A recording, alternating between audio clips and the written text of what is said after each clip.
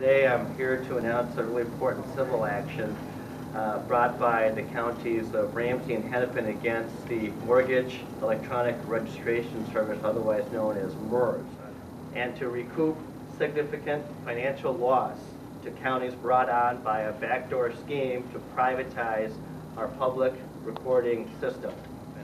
And what we're doing today is we're saying that we're going to enforce the state law as it was contemplated so that we have the integrity of public land records and to reclaim and recoup the lost recording fees over the course of the past 6 years.